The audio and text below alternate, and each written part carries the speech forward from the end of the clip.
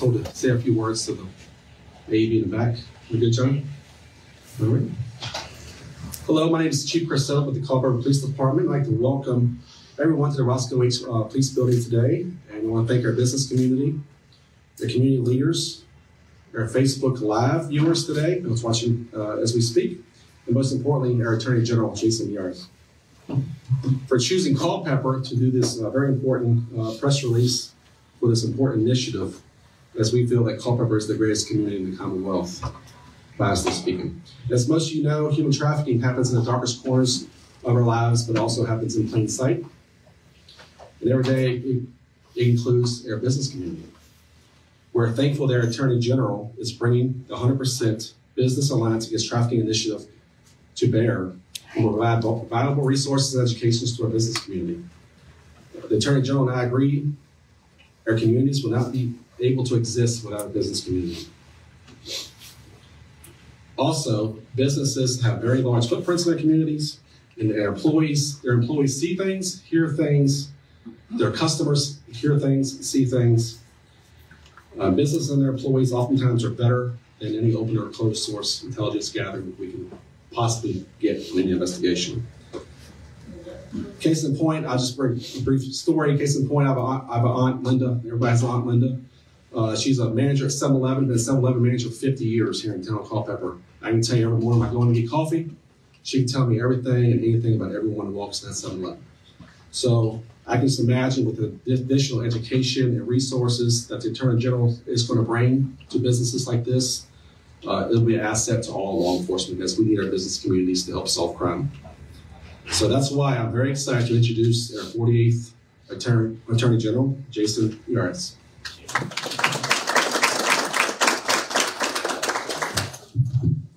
It is so great to be here with you all. I want to thank both Chief Settle, Sheriff Chilton, Maggie Cleary with the Commonwealth's Attorney's Office,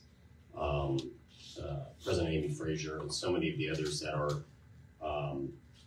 are here to be part of what has become, unfortunately, an invisible war that happens in plain sight, as Chief Settle noted. It happens in every community. It happens in urban, suburban, and rural areas. The world's largest criminal enterprise is narcotics. The second largest criminal enterprise is trafficking of human beings. It's a $150 billion a year problem. We've seen an explosion of it. Some of what's happening on our border, absolutely, the cartels are taking advantage of both the chaos there, and you can both see from the statements from the cartel members that have been arrested, those that brag on social media, that if you sell a narcotic once, you get a profit one time, but if you traffic a human being, that's a profit that happens over and over and over again. That should give you an idea of how evil human trafficking is, that it treats human beings that have such an intrinsic value as simply a commodity, something to profit, something cheap. Well, human beings are not disposable. Human beings are not something you can just treat to be exploited for your own gain. So we've been proud in our office, the Attorney General's office, working with our federal partners, with Homeland Security Investigations, HSI, our local law enforcement, our sheriffs, our police chiefs, our Commonwealth's attorneys. I like to say Commonwealth's attorneys are oftentimes the only thing between jail and a catch and release program. They do incredible work every day. But one thing we discovered is as much as we put a priority, when the Youngkin administration came in, we put together a human trafficking task force, we've been involved in so many discussions, we quickly realized that as much as we can do, we need help. We need people to lock arms with us to be part of the solution. When I say it's happening in plain sight, what it means is there's a good chance that you've interacted with somebody that's actually a trafficking victim and you don't even know it. It's estimated over 80% of those that are victims of human trafficking have actually interacted, for example, with a medical provider while they're being trafficked. In other words, they're sitting next to you in that waiting room, that doctor's office, or with that nurse, and they don't realize this is somebody that's being trafficked. And so it's so important for us to be able to get those partners. When we work with HSI and others, part of our human trafficking task force, to expose human trafficking down in Williamsburg this year. It all happened because somebody saw something that was off, and they picked up the phone. And I could tell you, everybody involved in law enforcement up here would tell you so many of the cases that get solved all happen because somebody sees something, say something. And so what we realize is when so many of those that are the victims of trafficking are interacting with the general public, they're going to restaurants, they're going to entertainment venues, they're going to doctor's offices. We wanted to be able to get, or they're going to hotels and interacting with clerks. We wanted to work with businesses to give them the right tools. This is what to look for. And then this is what happens when you think there's something off. And so we are so pleased to announce that we are partnering with the Culpeper Chamber of Commerce. And I want to personally thank Culpeper Chamber President Amy Frazier. And we're going to partner with them to have individuals at the chamber that are trained. And that if you're an employer and you get 100% of your employees trained in our training module, you'll be part of our 100% Business Alliance Against Trafficking. It's simply a 30-minute training video of what to look for and what to do if you suspect there is trafficking. And as I noted before, what it does is it amplifies everybody that's involved in law enforcement's ability to identify those that are the victims, those that are coming in or out, interacting with us in grocery stores, restaurants, and hotels every day. So what I'd like to do, assuming that the multimedia works, and I'm not good at operating heavy equipment, so I'm going to rely on some of my team. We're going to show you a quick trailer of that video to give a sense of the flavor of what it looks like.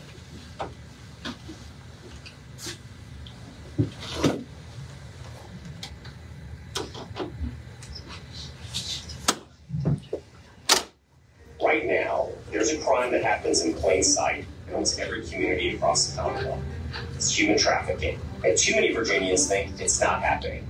It is. Human trafficking is the criminal activity through the use of control and exploitation of another person for the exchange of something of value. The International Labor Organization has estimated that human trafficking is a $150 billion a year industry. It does not matter the socioeconomics, any religious affiliation, gender, race, all of those are crossed when it comes to human trafficking. When I was a victim, I didn't see myself as a victim. Traffickers will make it seem like it was your idea.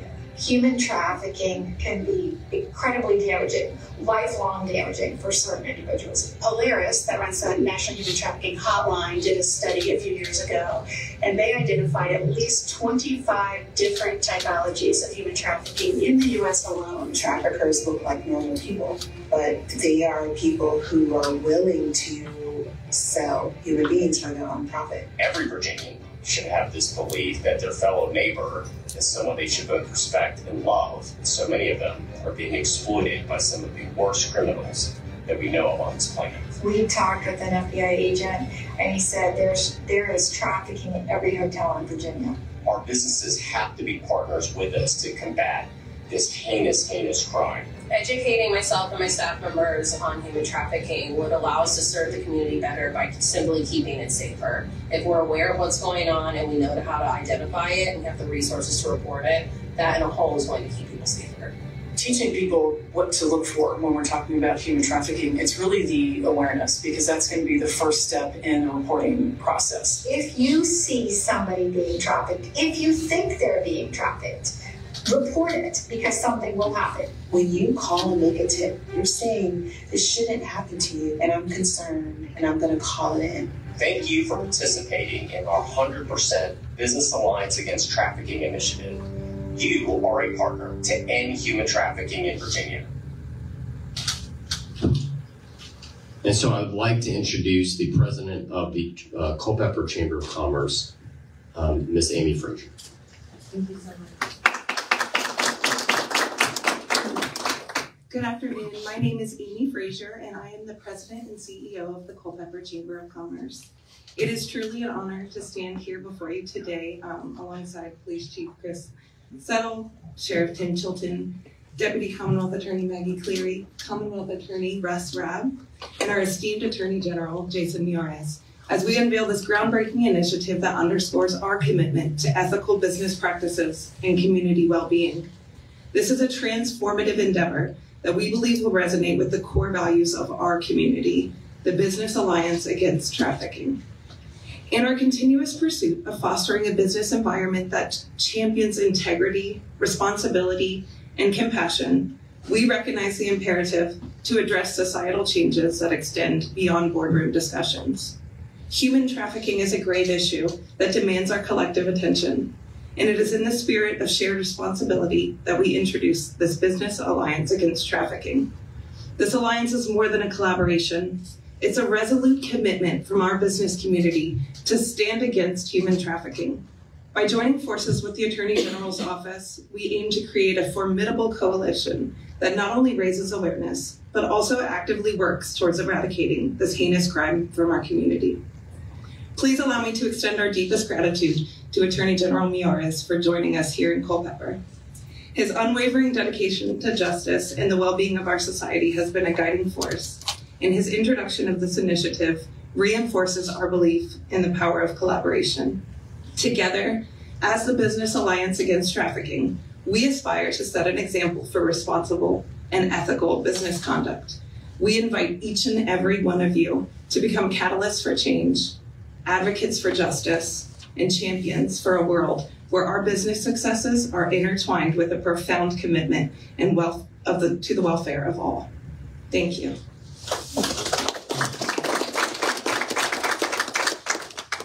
And so I'd like to introduce first some brief remarks from one of our great partners, the Culpeper Commonwealth Attorney's Office, Deputy Commonwealth Attorney, Ms. Maggie Cleary. Thank you, General. And thank you, Amy. I want to echo Chief Settle's comments that part of the reason why we think that Culpeper is one of the greatest communities in the Commonwealth is because of our Chamber of Commerce. So if we could just give a quick round of applause. I wanted to say, having worked for a number of people who are standing up here, some things that I've noticed that they have in common. General Miyares and Russ Rabb, and I think Sheriff Chilton all have shared the common task of going into an organization and starting anew and trying to decide how they're going to shape and build that organization and what their legacy is going to be. And I think that it's clear from all of us standing up here and also from what we've seen Attorney General Miyares accomplish that his priorities are fighting crime, but also fighting human trafficking, and we are so grateful for that. I also just wanted to say quickly that if you've ever been to the Capitol in Washington, D.C., you'll notice all around the Capitol building that there's this image everywhere, and it's a bundle of sticks that's tied together. And if you've done some research on U.S. history, the theory behind that is that a bunch of sticks together are a lot stronger than one stick on its own. And that's actually the theory that our country was based on. But it's also something that I saw in practice in Attorney General Miyares' office time and time again. And it's that theory that if we pull many different types of people together with different types of background and experience, we're a lot stronger and we can come out and fight crime a lot better. So it's not just about pulling together our law enforcement partners, the Commonwealth Attorney's Office, the Sheriff's Office, and the police department that's here today. It's also about things like BAAT and the Chamber of Commerce and local businesses and all the leaders who are in the room today. That's how we can best fight crime, but really how we best fight human trafficking. So thank you for being here today. Thank you. And now I'd like to introduce, before we take any questions from the audience, we have a great partnership with our law enforcement heroes, apply heroes, as I call them, that do so much to keep our community safe. And Culpeper is indeed a very, very special place. And so I would like to bring up Sheriff Tim to come on. Good afternoon, everybody. And thanks for the Chamber for being a part of this, and certainly for our business people in the gallery here.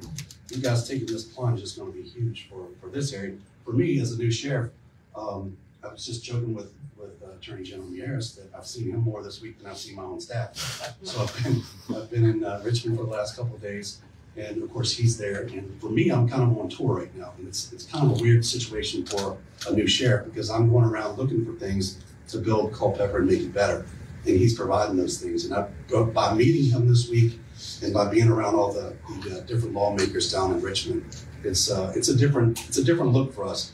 Many years here at the police department that Chief Settle and I have done, we didn't see that part of it. But being in an elected position now, where I'm going almost every day, basically chasing that information that's going to make our area better.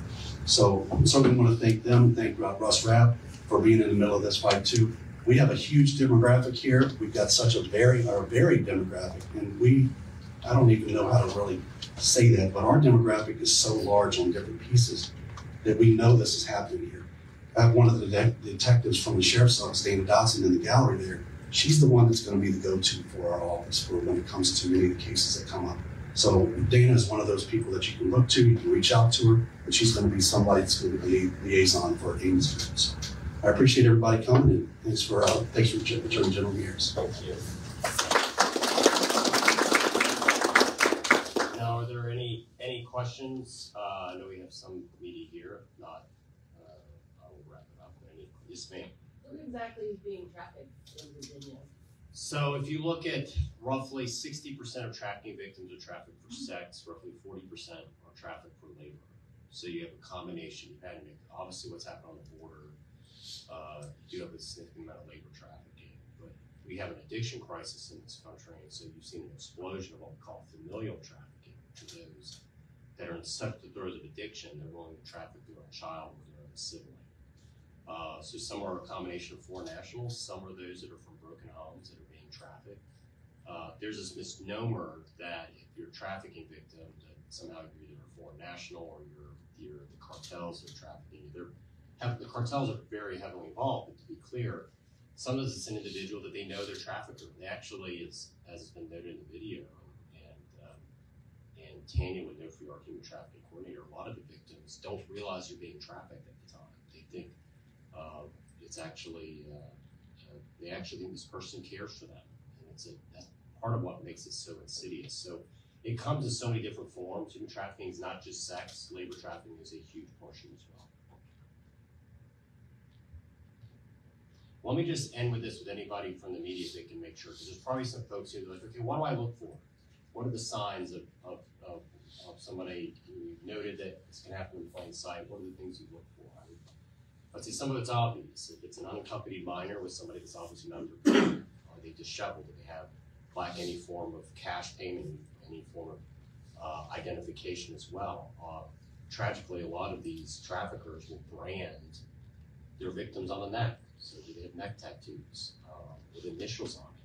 It's actually a way for the trafficker to exert psychological control over the victims. And so those are a lot of just common sense as well. And then what do you do if you suspect something? It is as simple as hitting #77 on your cell phone.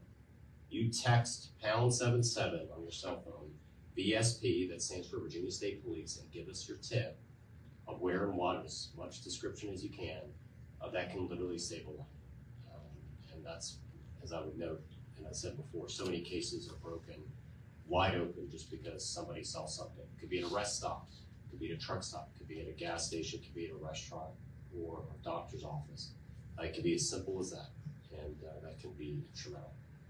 So listen, I want to appreciate everybody being here. I appreciate our friends in the media for drawing attention to this, because so many Virginians oftentimes think that's not happening here. Tragically, Culpeper, as you've all noted, is an amazing community, but it is, and we need your help to combat it. I want to thank the Sheriff's Office, the Commonwealth Attorney's Office, and definitely our Chamber of Commerce. Great partnership with them, the Northern Virginia Chamber of Commerce, the Northern Virginia Hispanic Chamber, the Hampton Roads Chamber, and so many of others are coming alongside us. We really appreciate the business community being a great corporate citizen, locking arms with us, and getting across the finish line to help eradicate the scourge of human trafficking. You have one more question? Okay. Yes, has the state actually prosecuted a lot of these trafficking cases? Like, where is it happening in the city? Yeah, I talked to the chief today, and he said there's not really any specific cases in Culpeper. The problem that we have is, number one, for example, a labor trafficking case, the labor trafficking case that was broken up in Williamsburg, could not be brought in state court because our labor trafficking laws are so weak. It's actually a big bill that we're pushing the General Assembly. It had to be brought to federal court. So a lot of it is because we have joint task force with both federal and state. A lot of it is brought in federal court. They have some enhanced penalties. We're also looking to change some of the language in the Virginia Code. For example, believe it or not, trafficking a minor in Virginia is not technically considered a violent crime. And we're also enhancing penalty against the buyers as well. So we want to go after on both sides of the ledger, so to speak. So it's multifaceted. But part of what makes this a very difficult crime to prosecute is so many victims will not come forward and will not bail. It's estimated on an international level less than 10% of victims are ever actually identified. And you gotta realize it's a hard thing to ask somebody to relive some of the worst moments of their life. So I'm proud of this governor for something that we championed last session and went into effect in September when the budget was signed. Finally, Virginia has a victim witness protection fund. And it doesn't just apply for human trafficking victims, it applies for anyone, but a lot of victims will not testify if they don't feel safe. It's modeled on the federal level, it's administered through the Virginia State Police, and it's the idea of putting the victims in a place where they feel safe and secure, they can testify, and having a real victim-centered, trauma-informed care where they realize that part of their healing process, part of the way that they can empower themselves and take back their life, figuratively speaking, is to testify against the person that is trafficked them and exert power on that person that is trying to exert power on them in such hideous ways. So it comes in so many different forms, both labor and sex. It's something that we take quite seriously. Yes, ma'am. So trafficking and addiction are often, right? Yeah. And so how is this addressing that relationship? Well, that's multifaceted. I'll give you an example. One of the things that we found in our office is so many trafficking victims, some of the trafficking shelters want to be sober before you go and get trauma-informed care. And so it's almost multifaceted. We have to get victims sober and on the road to recovery from addiction before we get them on the road to recovery emotionally and healing from the trafficking. So, we're very proud of the fact our office went after some of the largest pharmaceutical companies on the planet to help fuel the opioid crisis, to fuel the addiction crisis. And so, for example, over $1 billion of settlements are coming back to Virginia. That's not money that comes to my office. We worked with our friends in the General Assembly to set up the opioid abatement authority that does grant funding. So I had the honor last year of standing in Abingdon at the ribbon cutting for the Men and Women's Recovery Center. First of its kind in a 150-mile radius, just for women, over 50 beds, or later get expanded, where women can go, and some of them obviously are victims of trafficking, can go to recover, to get on the road to sobriety, and that's an important first step. So many of these issues, you are very, very accurate. Addiction and trafficking go hand in hand. Because a lot of the traffickers will use addiction to opioids or other narcotics as a way to control the victims, and so they often will show up once they've recovered in a state where they need to sober and get on the path to recovery in that before we can move forward on making sure they can testify against their trafficker. Last question. Yes, sir. You said you had facilities that people are going to, women or men and all, to get help so they can testify against. How many of these facilities are you? Well, these are not facilities run by the Attorney General's office. The way the Opioid Abatement Authority runs is they are recovery centers that apply for grant money. And then the Opioid Abatement Authority, that's chaired by Todd Pillion of the Virginia Senate, is the chairman. It's a committee that goes through the grants and then provides the grant money. And some of it's existing facilities that are going to be able to expand rapidly. Some of them are brand new. And so what we realize is that treatment in Fairfax may be different than what you need in Galax. What are the demands, and even what are the narcotics that you're dealing with? Tragically, opioid seems to be in almost every community, as is fentanyl.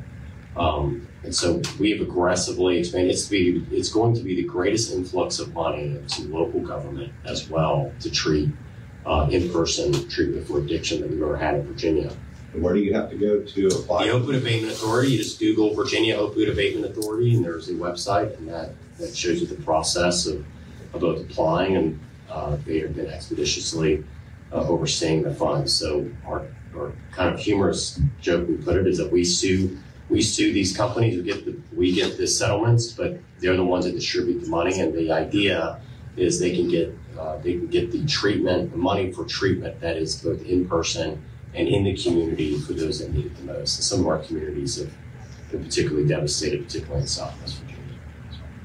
All right, thank you all so much. Thank you all for being part of this important day. God bless you all.